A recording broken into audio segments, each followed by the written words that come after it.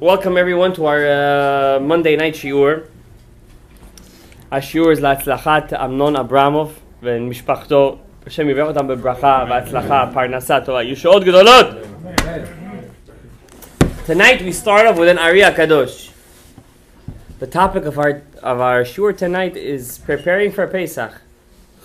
Now usually I like to speak something about current events or parasha, and really Parashat Ki Tisa, the Egel HaZahav, we didn't really get a chance to talk about it last week. I was unable to come. And there's so much to talk about the Egel HaZahav and how it's connected to Mashiach Tzidkenu and the Geula Atida. However, Avar Zmano Batel Korbano, and we got to prepare for Pesach. 2 times a year, most of the mitzvot of the Jewish people are in effect. One is the month of Tishrei, which is Rosh Hashanah, Yom Kippur, Sukkot, Nisan. And one is the month of Nisan. It starts with Birkat HaElanot, then Pesach, then Sefirat HaOmer, leading up to Shavuot. It's like one huge holiday. In fact, the Ramban, Nachmanides, says that Chol HaMoed is really one whole, Sefirat HaOmer is one big Chol HaMoed. It's really all a holiday. The Jewish people are always in a holiday, Baruch Hashem. We were Zocheh. We don't work. We're not. So the Ari says something important. He says, Hanizhar, one who is careful, mimashu chametz b'Pesach, from even a drop, even a morsel, a teensy bit, you know what mashu is? That's a mashu. A mashu. But Pesach of chametz, careful not to eat, even to have hana'ah, to eat anything, mashu, chametz ha-Pesach. Look at the words of the Ari. Muftach lo. What's muftach lo? It's promised to him, shelo yichta kol hashana, he will not get into a situation of an avera the whole year. I don't know if you just understood what I just said. 2 times that I remember, the Ari HaKadosh promised something. 2 times. Number 1, whoever stays awake the whole night of Shavuot doesn't die that whole year. Whoever learns Torah stays awake the whole night of Shavuot will not die the whole year. That's in Shara Kavanot Meforash. In the book of Shara Kavanot of the Ari HaKadosh. The second thing, now when I say stay up a whole night of Shavuot, it doesn't mean talking with your friends, having a drink, having something else. I don't want to say chach, lach, garinim, semichki. That's not. Better if you go to sleep. When he says staying up all night, it means staying up learning Torah. First the Chumash, then the Nevi'im, then the Ketuvim, then the Mitzvot, then the Idra Rabbah, then the Idra Zuta, then the Midrashim, then the Yiratzon early in the morning. Really, tell you the truth, I was once asking my friend, it was right after Purim. Purim over here is an interesting time in this shul. It's a very interesting time. I don't know if you saw the videos. Our shul. Just put up some videos, maybe you see it. So I told my friend, he says, Purim, everybody has a holiday that he's very connected to. He's very connected to.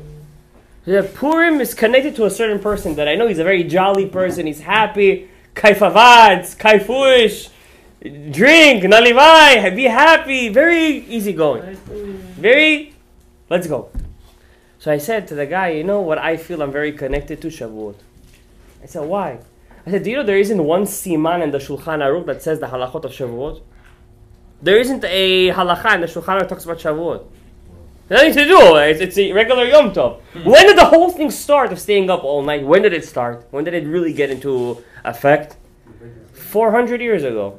450 years ago. Once the Bet Yosef was learning a Zohar. Zohar HaKadosh. The Shulchan Aruch, Baal Shulchan Aruch, was learning a Zohar. He was not even in Israel at that time. He was in Turkey. He was in the middle of learning Torah, and suddenly out of his throat, they hear a different voice. Possessed. And the voice starts to say, I am the Mishnayot that you guys are learning tonight. Interesting. They were learning Mishnayot that day. Mishnah. Boom! I am the Mishnah that you guys are learning tonight. And I just want to let you guys know, if you guys were 10 together tonight, you guys would have brought the Geula. Oh, they were just learning. They were learning. Because they learned the Zohar. The Zohar says, blessed are the people who stay up all night the night of Shavuot.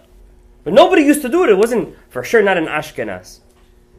For sure not over there. In Sfarad, there were groups of people who learned the Zohar HaKadosh. He used to do it.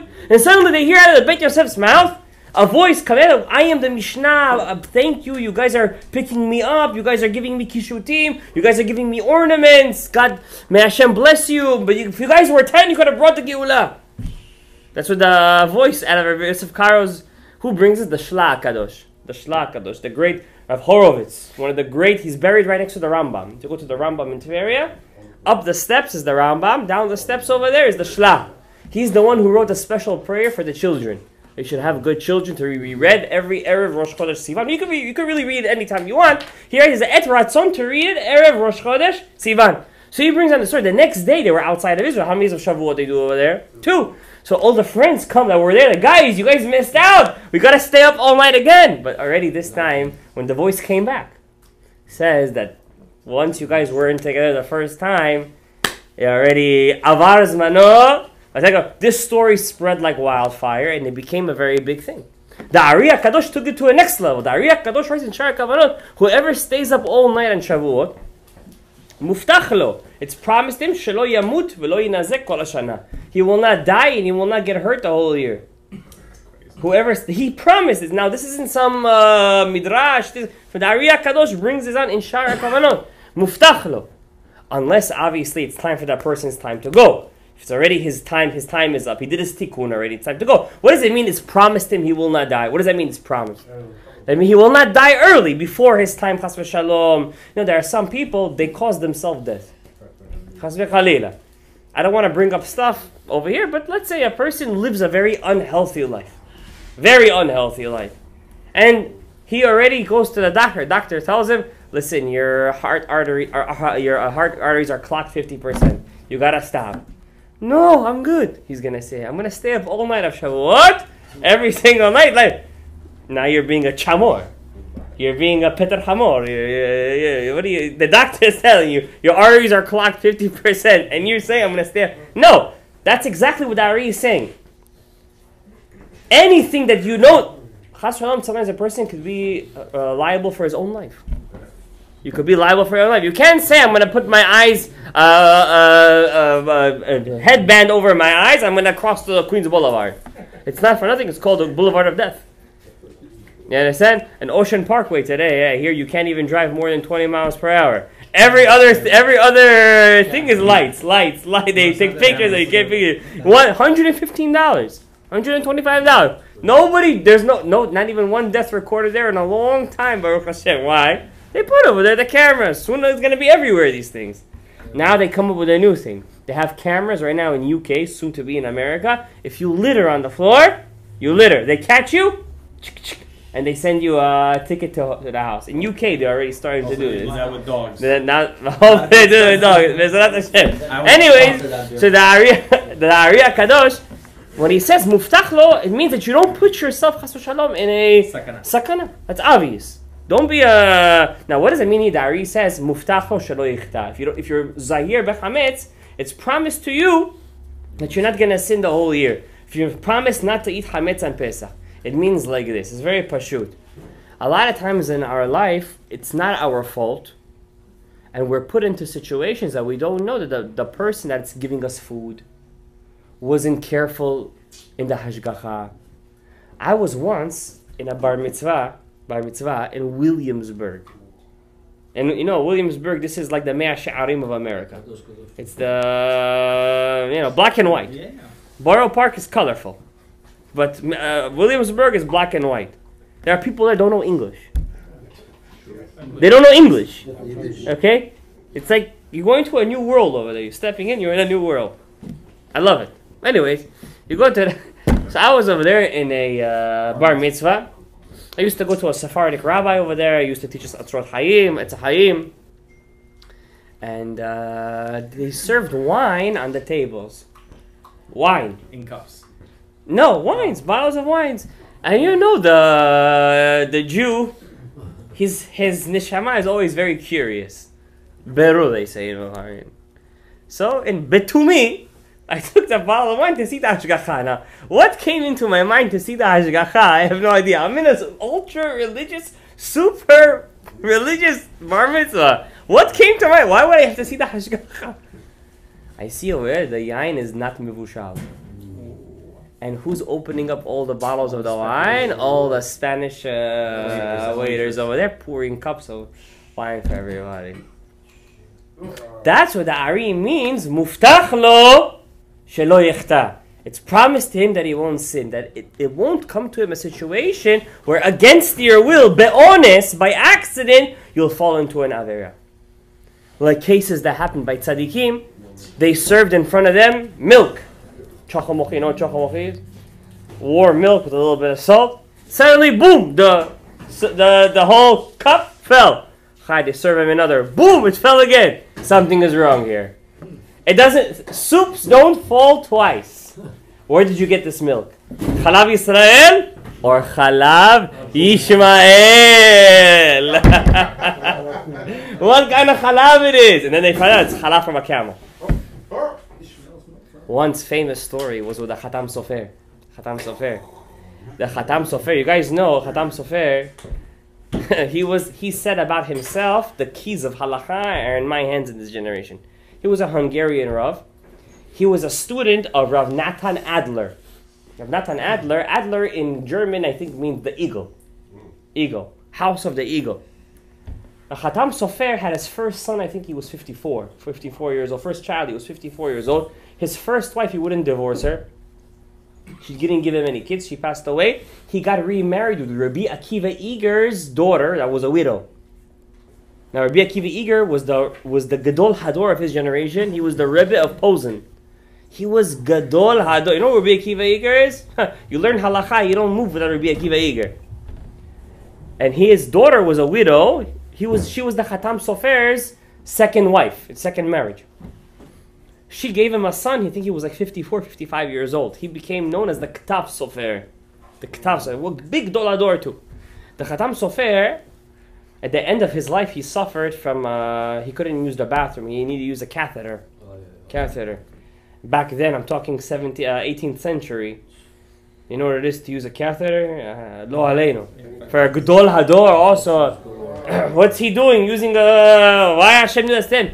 So they asked him this question once, and he was very close to his students. He wasn't like one of those Rosh Hashivas that, there were some Rebbes that was their shita. I'm closing my room, and that's it. Ben Ish Chai was like that, by the way.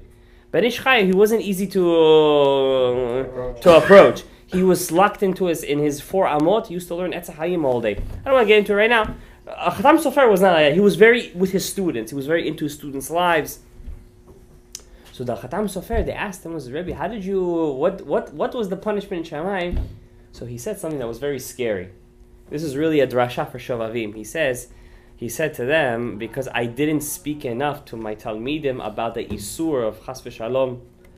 I don't want to say the Isur that men do, because I didn't speak about that enough. Midah keneged midah, from Shamayim, I was punished with, I have to use from that place, a catheter. So you look at the digdug benikuda sa'ara with the tzaddikim. The Khatam Sofer is about himself. So the Khatam Sofer's Rebbe was Rav Natan Adler.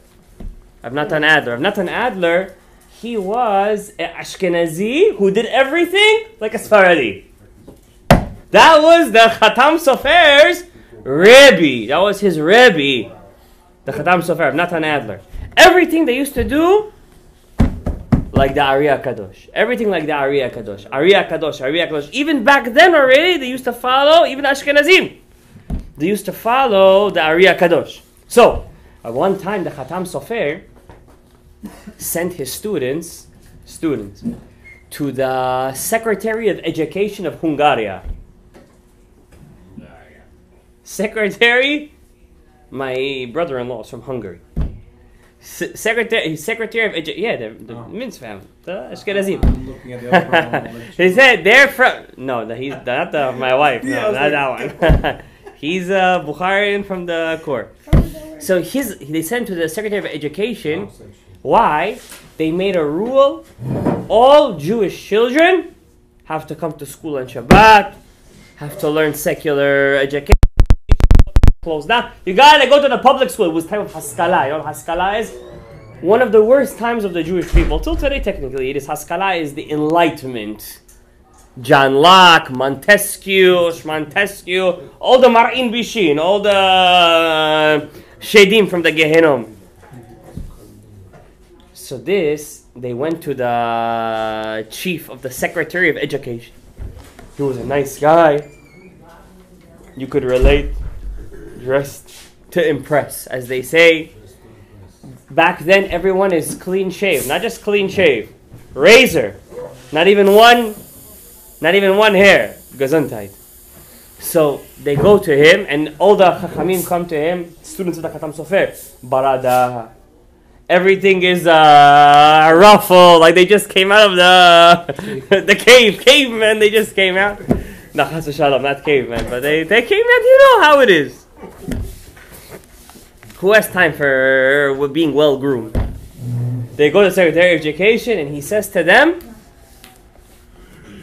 "Distinguished guests, my distinguished guests, serve them some English tea." You guys know what English tea is? Yeah. Ariel, you know what English tea is? Yeah. What's English tea? With milk. What was milk? Tea with milk. Tea with milk. Indian style. English tea. Yeah. The Indians got it from them. They were colonized. Lolin. English tea. Now, what's the problem with that? What's the problem, Ariel? Halav Yisrael. You think they held of OUD back then? There's no OUD. No sakanat nefashot. Now, these guys, they need a Secretary of Education to be on his good side. If they're on his bad side, Chas Shalom, it's a siman klaya to all the Yaldei Israel. But in this time when they really needed him, they decided to be boteach ba'ashem hesed yisodavenu. They told the Secretary of Education, "I'm sorry, we can't drink your English tea. We're lactose intolerant." What? One Jew is lactose intolerant. 4 Jews never agree on one thing. Something is fishy over here. All 4 of you are lactose intolerant? It cannot be.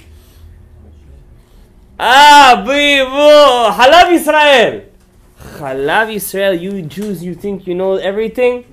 I only raise cows in my barn. You see, you Jews think you know all the halachot. So they said, "We're sorry, Adoni, Rosh HaMemshala, Sara Chinuch, we can't take the milk, it's halakha." He got so angry, he said, "Bring the maid in here, we'll ask her." Now, he doesn't know the halakha, she's not Ne'eman. He brings in the maid. He says to her, "Tell me the truth." Anger, you know, Ashkenazi. He says, "What did you put inside this? What kind of milk?" She saw his face, she got herself afraid. She started to stammer. "What happened? Answer, woman." She said to him, "I got afraid this morning because you told me to be very careful to serve the guests the English tea, and I knocked the jug of the milk. So I ran across to the next farm and I milked some horse milk. Horse milk.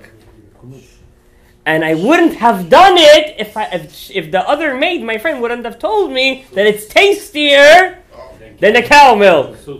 So there's nothing to be worried for. English tea is served." When the Secretary of Education heard that, ask somebody from Kazakhstan. When he you had to hear something? Okay.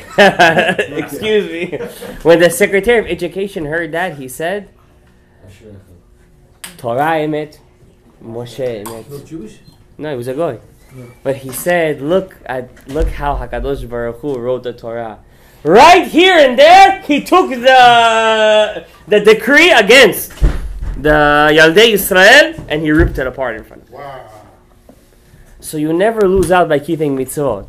Sometimes you don't know right now what you're getting. That's what the Ari means. Muftach lo, Abraham, shelo yihta kol hashana. Yiftach lo, shelo yihta kol hashana. Why? Another story. There was one guy. This story was said over by Rav Zilberstein, Abraham. Rav Zilberstein is one of the Rav Chaim Kanevsky's son-in-law. Rav Dov Cook's father-in-law. Wow. More than that you want? Rav Zilberstein said, story. It's brought down in his book, Niflaot Ma'asecha. Niflaim Ma'asecha. Brings there a story. One time, during time of the Haskalah, one son, Ben Sorer Umorer. Einu shomeh lekol avivim, or zolel v'soveh. Against his parents, against Hashem. Really evil boy. This boy got very sick. Coronavirus. Got very sick. His father comes to him and says, Bajim, listen to Papa. You're on, look at you. Say, Shema Yisrael, Hashem Elokeinu, Hashem Echad. Believe in HaKadosh Baruch Hu. He says, Papa, I learned in university, this, that. Aram, how am I going to say Hashem? How? So he told his father, I'll make you a deal. If Hashem saves me from this holy, let's have a debate. Real university style. Let's have a debate, but not like today debate, where they screw you from the back. Back then, debate was a debate. Meant something. It was meant something. Today, there's no debate. Today, there's all levi dila, as they say. His father says, you know what? Ala eni va ala rasi. Let's go. I daven for you. He davened for him. In Russian, they say, chesna gavarat. He says, Be'emet, he got up from his Midal Cholio. They had a debate, but a true debate. A debate that meant something. Abraham, the son got up. And the father was able to prove to him, Torah emet, Moshe emet. The son became so chazak, emet v'yatziv. But, as you know, back then, World War I, big wars there were. He was nidgayes latzava. He was drafted to the war. He became katzin. When the Jews go to something, they go to the top. Katzin means admiral. They were going to the war. Back then, you know what war was. It wasn't war. It was disease, hunger, famine, typhus, cholera. People would die more from the diseases than they would from the war. You know how many people died after the Holocaust from the food that they ate afterwards? How much they couldn't handle it. They bloated and lo aleinu. So this boy, he became the admiral, and it was right before Chazit. They went to the war. The big general comes. Today, Joe Biden, our illustrious Presidentas. Today, he made 2 female 4-star generals. He's standing up over there, this tzaddik, and he says, we are standing in the thingamajig. He's in the Pentagon. In the thingamajig.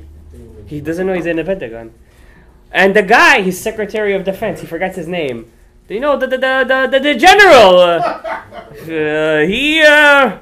Behemet, this is today. He runs the thingamajig. The what it is called. The guy forgot his Secretary of Defense's name and the Pentagon. Tell me, isn't the world laughing at America right now? I'm laughing at it. I'm in America. Okay? Anyway, that's why it's the party of the Chamor. We gotta do Pidyon Petar Chamor. If we don't do Pidyon Petar Chamor, we're not gonna get rid of the Chamor. Anywho, so this guy goes to the war, and the general comes, and he says he's about to give his big speech, but the general is running late, and you know how the Jewish people, mincha, time for mincha. Now he's the admiral, but he's doti chazak. Enzman, he became religious. He promised his dad, he's in it. He says, until the general is gonna come, this, that, I'm gonna go down mincha. True story. Rav Shalom Gadaev says a story. You heard it from the Bala Maisa. He goes to the side. He's admiral. He starts to daven mincha. I know he's about to 10% come back alive from this thing. He starts to daven. Bekavone. Hamon ay. Sevatay tiftach. Before you go to war, you're going to daven with kavana. You want to daven with kavana? Go to war. How was that? He's davening with kavana. Hamon ay. Sevatay tiftach. Suddenly the general comes. Where is the admiral? He's over there shakaling. He gets upset. Take him to the prison of the army. The Emsa Shmona Yisrael. They take him, round him up. Meanwhile, everyone else goes to the war. To the war. He gets sent to the military prison. He gets put on trial. They ask him, what's your name? He knows he's going to die. He says, what's your name? Lav Natseach Mizmor David. Where you come from? Ya'ancha Hashem Bayom Sara. What's your mother's name? Yisagem Hashem Elokei Yaakov. They said, this guy, my nishgash, send to the mental hospital. Like this, he was in the mental hospital 3-4 weeks. War ended. He was sent home alive. Muftach lo. That's what it means, muftach lo, Rabbi Isai. When the Aryim Shavuot, it must be stood away. That's what it means, Rabbotai. So, when the Ariyah Kadosh says something, Aryeh ki yishag, when the lion roars, mi lo yira. Who's not afraid? Shevet Yehuda bedocha gubtzar, hayishag Aryeh bayar. Will the lion roar at night? Not the Lion King, the remix. Not this, shtuyot. I'm talking about the Ari HaKadosh. It says over there, Ki Tov. But however, the Mishlei says, Ki Tov HaKelev Chai. Better is a live dog, Mina Ari Amet, from the dead lion. What's good if the Ari HaKadosh is standing in the corner over there, nobody uses him, nobody learns him? Better to be a Kelev Chai, better to be a live dog. Better to be the live dog. So this is how we start our shiur, and I know this was a hefty introduction. But when I say you have to be careful b'mashu chametz b'Pesach, not only in eating mashu chametz b'Pesach. You see, our grandparents, when they used to make food, did they have something called potassium iodate inside their food? No. Did they have something, I don't know, what else was inside their food? All those chemicals, everything was whole foods. Chametz for them to keep, matok midvash, everything was easy. Yakte pomidor, yakte bodarim, egg, soup, eggs. Even their rice was no issue. Today everything is enriched. What the heck they put in there? We don't know. Exactly. So therefore, back then it was easy keeping chametz b'Pesach, not to eat chametz. Now, what's the difference between chametz and matzah? Let's look at it. Chametz. There's a mem in chametz. There's a mem in matzah. Yes. There's a tzaddik in chametz. There's a tzaddik in matzah. Yes. What's the difference? Chet and a hey. How do you make a chet? It's like a doorway, right? How do you make a hey? It's a doorway, but it's a little bit open. A little bit open. What's the difference? One slash of a pen. What's the difference between a chet and a hey? Just a little line. A little line, that's it. That's how easy it is to be nichshal b'chametz Pesach. That's how easy it is to be nichshal b'chametz Pesach. And how do you, now look at the chametz. Look at the beauty. What's chametz? What's chametz, Rabbi Yisai? Chametz, again, what's the letters? Chet, mem, tzaddik.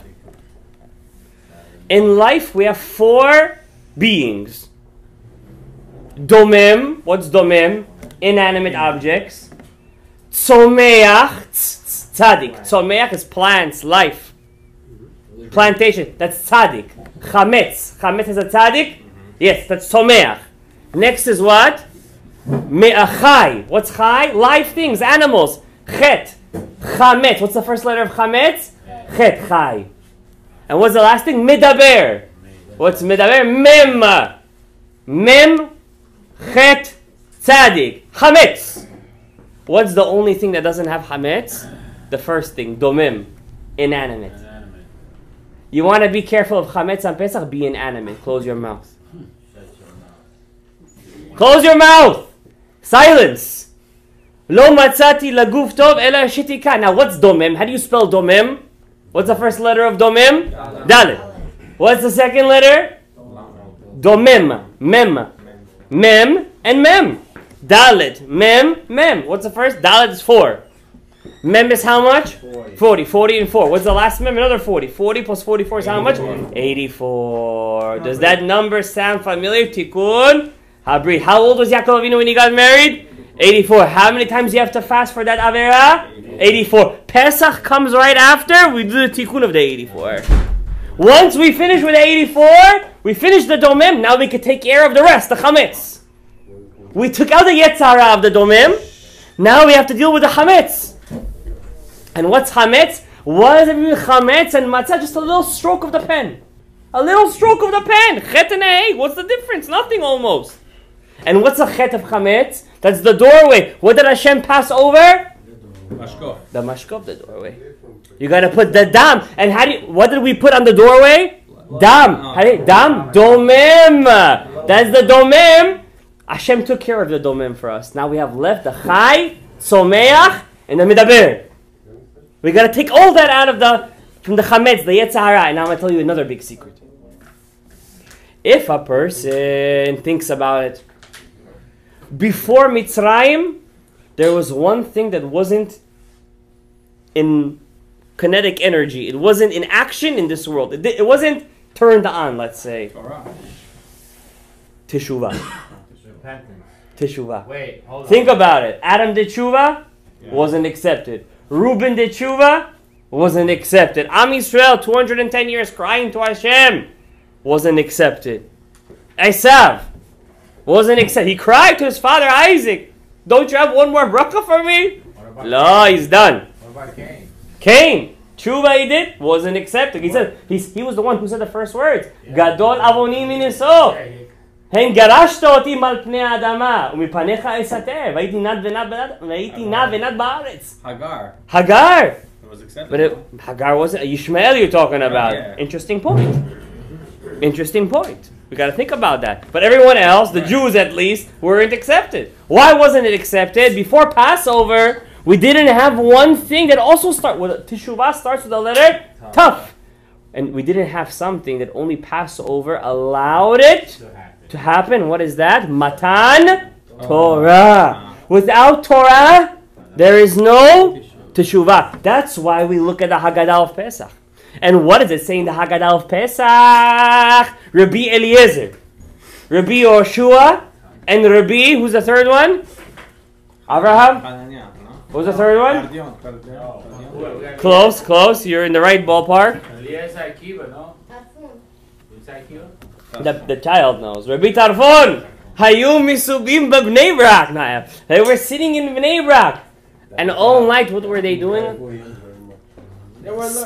They were just speaking about the miracles of Passover.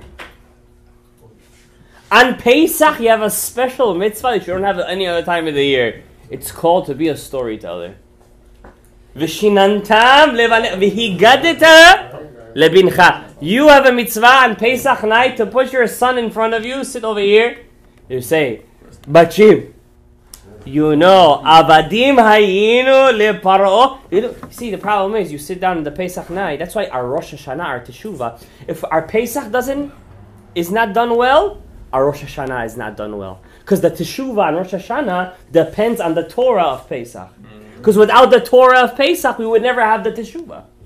So you have to sit your kid. You don't have to say like, Yalla nu, Dayenu, Pesach, Matzah, Omaron. Bring out the gebraks, bring out the soup, bring out the bach, I don't know. Bring it out. No, this is not Pesach.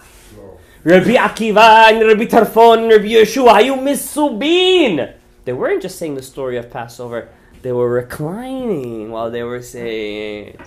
We're saying the story right now. It's nothing less than eating matzah and drinking the 4 cups of wine. They were saying the story to whom? 3 big rabbis, Mekubalim, Kedoshim. They're saying the story. They were saying the story. So look at the haya they were in. until the morning. They didn't realize it came the time to say Shema of Shacharit. It's like 8 in the morning, 9 in the morning. Could you believe such a thing? What level they got? How? Gabriel, by saying a story of coming out of Egypt? And not only that, the Rasha who says, Ma avodah zot lachem, bring out the food. What do we say to this guy? Ilu hayasham? If he was there, lo haya nigal. He wouldn't have come out. Why wouldn't he have come out? Because the whole point of coming out of Mitzrayim is to get the Torah. And the whole point of getting the Torah is to put into action teshuvah. Without teshuvah, we don't have life. There's no life. You would do an Avera, right away, shach from Shamayim, hand would fall off. Person would steal, hand would fall. Person would be Chilul Shabbat, his car would blow up, boom, boom, boom. Person would eat Chametz on Pesach, suddenly his throat, he would get choked. So Hashem says the world cannot keep on going like this, or else I would only have a minyan. Kulehai ve'ulai. So we put something called teshuvah. But teshuvah only works if I have Torah. And Torah is only possible because of Yetziat Mitzrayim. So if I don't sit down on the night of Pesach and I say the story of Yetziat Mitzrayim, then I don't get Torah. If I don't get Torah, I don't have Teshuvah. And therefore, if I was there, I wouldn't have come out.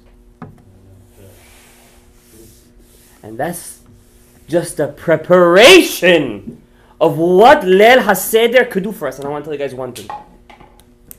Something unbelievable. What you do on the night of Pesach, what you have the power to do, is higher than Yom Kippur, Sukkot, Rosh Hashanah, Purim, Kippurim, everything. Why? Helech achar ha'ikar. Go after the main thing. Go after the beginning. Go after the beginning. What was the beginning point of Klal Yisrael? Pesach. And what is Pesach? Pesach, we came out without a zechut. We didn't have zechut. What does Ezekiel say? Va'omar lach b'damai chayi. Va'omar lach b'damai chayi. And I told you, in your blood you will live. And I told you, in your blood you will live. What blood? The blood of Korban Pesach and the blood of Brit Milah. That means Hashem found for us. He opened us a Petach. What Petach? Something we didn't have. And something even crazier I'm going to tell you right now. Do you know what Korban Pesach is? You see everyone before Passover, every single human being, Cain, Shem, Noach, Adam Arishon, when they would bring a Korban, what kind of Korban they would bring? Korban Olah. What's a Korban Olah? Everything is for Hashem. Korban Pesach was a huge, it was a shock in the world. There is a sacrifice. Not only do you partake, you have to finish it yourself. Nothing goes to God. You know why? You become the Mizbeach. God is saying, you are the Kadosh now. It's no more Korban is for me. I'm telling the world. Twitter. Somebody just sold the first Twitter. $2.5 million. Twitter. Guys. I have walking holy people in the world. They're the new Mizbeachs. I'm not looking for a Korban Olah anymore. They're my Korban. They're my partners. And that's why right after the golden calf, what does Hashem tell us? Don't eat meat and milk. Don't forget what makes you holy. You, in your essence as a Jew, is holy. You are the Korban Pesach. That realization alone was enough for Hashem to say, B'damai chayi. You should live in your blood. Why live in your blood? Your blood is holy. You are holy. What makes you holy? I make you holy. Because you came out of Mitzrayim. Amen. Baruch Adonai Le'olam. Amen ve'amen.